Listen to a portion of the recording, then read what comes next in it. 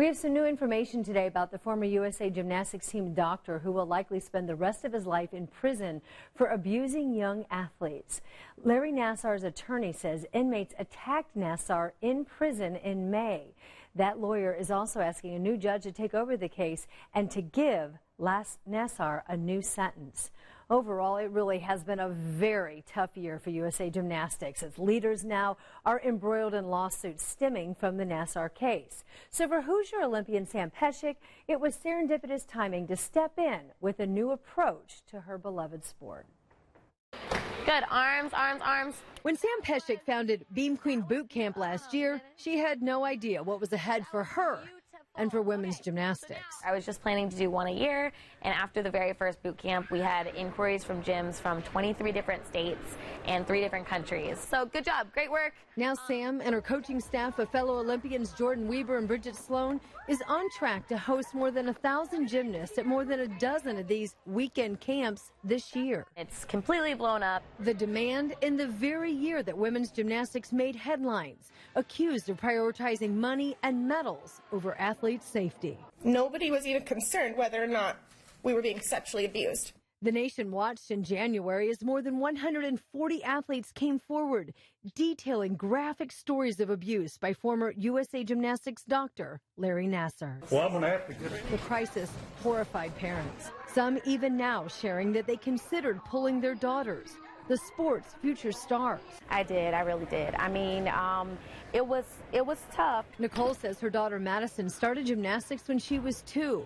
This year, they started traveling for alternative training, and it was at this camp that the 11-year-old broke through a plateau. I actually got my back tuck on the high beam. The progress achieved with the new vibe. They were encouraging a lot, and it was really helped me to get a new skill and made me feel more confident. I'd want you on my team. I grew up doing this sport, and it meant so much to me, so I wanted to weather the storm, if you will. I wanted to be in it and be part of the positive change. Sam says her original business idea was creating a female empowerment conference disguised as a Beam Queen boot camp for kids. Big jump, square, press. And who better to teach and model resiliency than Jordan? Press those palms to the back wall. Her coaching at DeVos and Fishers Your leg comes up. is just days after standing center stage at the ESPYs, honored with the Arthur Ashe Courage Award. I think Jordan knows that she's in a powerful position in a good way of knowing that a lot of people are looking towards her. Always on the go, we continued our conversation with Jordan on the phone. Obviously, it's been a tough year and a half for a lot of us. It was really awesome to be able to stand up there on that stage and hope that we're making an impact and people were watching and understanding that this is a real issue, but we've got a lot of work to do.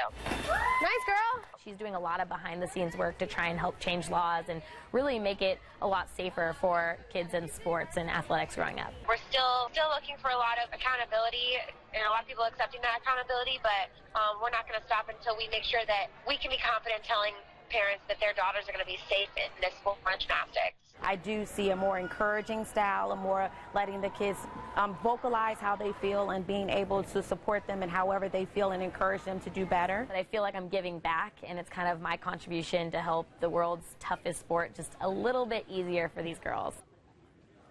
80 girls at that camp over the weekend, and they were traveling here from all over the country. So these gymnasts, you know, Jordan and Sam and Bridget, they are hard workers. They have jobs Monday through Friday. They leave those jobs to travel across the country to various gyms because they want to make a positive difference. And, you know, they're close to the sport. They were just the stars not too long ago. So the girls are listening to them, and they're watching what they do and what they say. And they're good, strong role models, too, clearly. They are. They are. All right, well, here in Central Indiana,